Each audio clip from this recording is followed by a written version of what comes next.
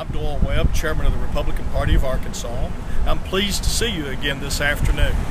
Today we're coming to you from a location which is on Capitol Avenue in Little Rock, Arkansas. We're in front of the Arkansas Democrat headquarters because this week we started a new service to you, the people of Arkansas. It's called Ask an Arkansas Democrat.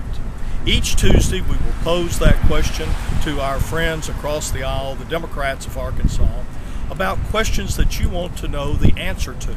If you have a specific question, please send that to info@arkansasgop.org, or if you have a question yourself, call the Democrat Party of Arkansas and ask them what has been concerning you. Our question this week was to all their congressional candidates: will you vote to re-elect Nancy Pelosi as Speaker of the House? Now, we know that Speaker Pelosi has been one of the most radical, liberal speakers in our nation's history, and she has helped and actually orchestrated pushing through the Obama agenda through the Congress. Healthcare was one of her main goals. So I would ask you once again to call the state party, ask them, ask an Arkansas Democrat.